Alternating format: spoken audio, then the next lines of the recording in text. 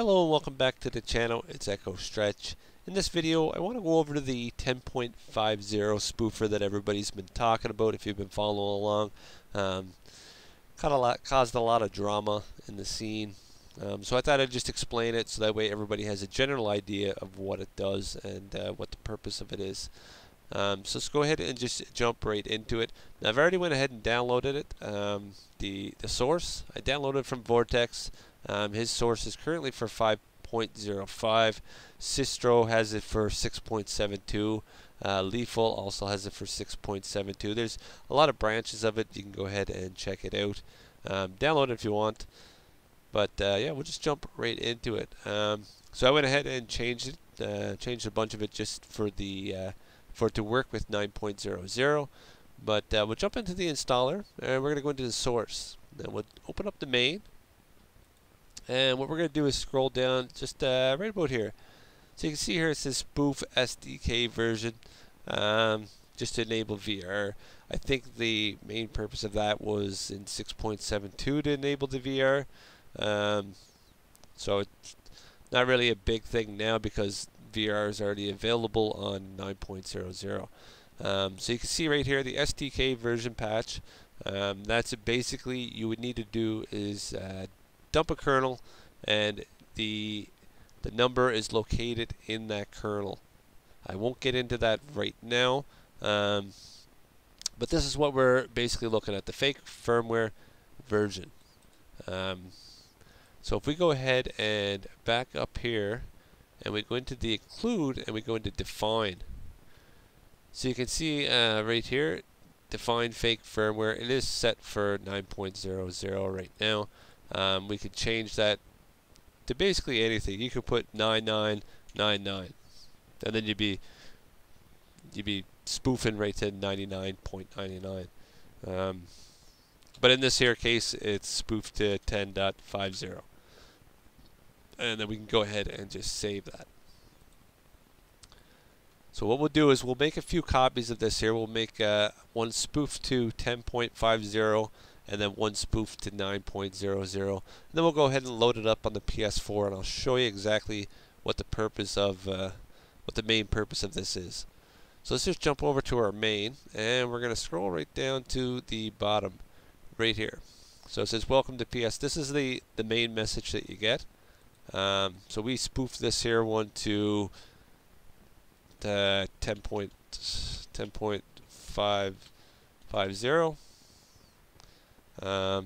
Don't worry about the version. The version is just the over and define. This is the version here that's just going to pop up. So no big deal. So we'll go ahead and save that. And we'll make sure this is saved as well. We'll come up here. We're just going to, the first thing we're going to do is clean it. So we'll use the clean.sh. So clean.sh. And then we'll go ahead with the build. Just put that in, build.sh. Okay, we'll let it build. And once it's built, we can go ahead and just rename it. For the video, we'll just name it hen 1050. So we'll go ahead and put that right here. And we're going to do the same thing, but let's do it for 9. So we'll just do 900. Go ahead and save our define, and we'll go into our main and we'll just name this here 900, just so we can see it when it does pop up, and then it's easier to explain exactly what's happening. Go ahead and save. Do the same thing up here. We'll do our clean first, and then we'll go ahead with the build. Okay, and we'll rename this one. And we'll name it hen 900. Okay, perfect. So we have them both built. I'm going to make it just a quick launch host that we can get it to pop up. I'll do that off the camera, but we'll definitely load it up on the PS4. Okay, so now that we're over to the PS4, we'll go ahead and launch our custom host that we just made. Okay, the cache is installed. We'll go ahead and reopen the page. Give it a few minutes to give us the message to insert our USB.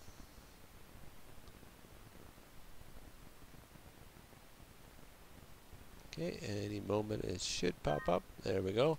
Go ahead and insert our USB, and we'll wait for our unsupported file system message. Go ahead and hit OK. Okay, we can go ahead and remove the USB and hit OK. Okay, so there you go. Welcome to PS4 hen 900213. So right now we have it spoofed as 9.00. So if we go into settings, it's not going to change anything in the system. Even if we go ahead and get out into rest mode and come back in, it's still going to say 9.00 because that's what we have it spoofed to. So go ahead and back out of there. Now if we go into our games and we go ahead and launch, say, a newer game, I think Modern Warfare is one, which is pretty old now, but if you go ahead and launch it, okay, so it sees us running 9.00. It's going to tell us to update to 9.50. Try a new one. I think Final Fantasy is another one. That one requires a later.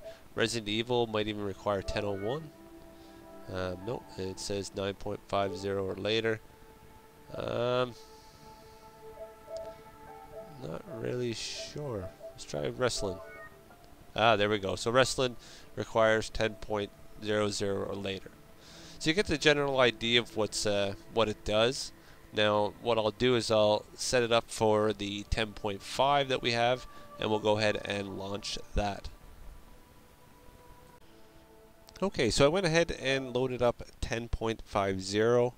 Go ahead and just close that out there. Go ahead and launch it. Give it a few moments here to do the jailbreak. I'll get my USB ready. Shouldn't take very long. Any moment now. There we go. Insert our USB, and we'll wait for the unsupported file system message to pop up. And then we'll go ahead and hit OK.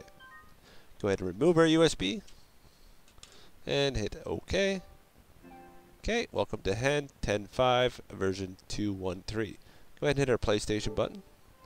Then we'll come down to our games. We can go ahead and load Call of Duty Modern Warfare 2. Okay, and as you can see, it does open up with no issues. Now we're not getting the message to go ahead and upgrade our system because it's spoofing it, right? It's spoofing it to make it think that we are on the 10.50. So we can go ahead and close that out. I'll load another one just to show you. Let's jump over to, I think Resident Evil was one of the ones we tried. And as you can see, that's loading up now as well. A good thing that we can test out here, just to show you, once I can close this. There we go. So we'll jump over to our settings. And we'll go down to our system. And then system information. So you can see it's 9.00 there. If we back out of here, and I believe that we don't have to go into rest mode. I think if we just log out and log back in, it should come up with the 10.5. So we'll go ahead and log back in. And we'll go to settings. System information, and it is 9.00. Okay, let's just try to go into rest mode really quick here. Shouldn't take very long, but once we do come out of rest mode, it should say the 10.50. Now there's ways around this here to get it to stay once you do launch the hen. I didn't go ahead and do all that work, but there is ways you can set it up so that way that when you do load hen, it will say the 10.50. And there's also ways to block it out so it just stays at 9.00. It just so happens with this old code, that's just the way it is. If you go ahead and set that spoofer up, then when you come out of rest mode, it will say the 10.50. Okay, so we're just about into rest mode here. I still got the amber light flashing.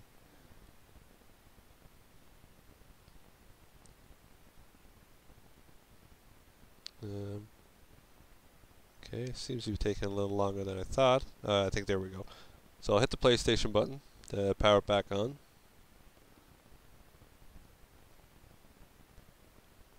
And we'll give it a few minutes just here to boot up.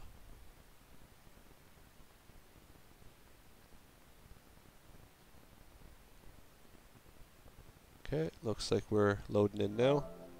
Now we load into Echo Stretch.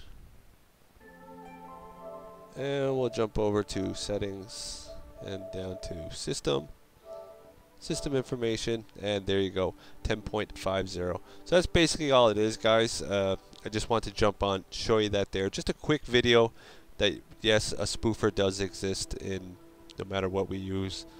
It is required to launch these games. But yeah, if you liked the video, go ahead and hit that like button. And if you're not subscribed already, go ahead and hit that there subscribe button. Really helps out the channel. And I will see you guys in the next video. Thanks for watching.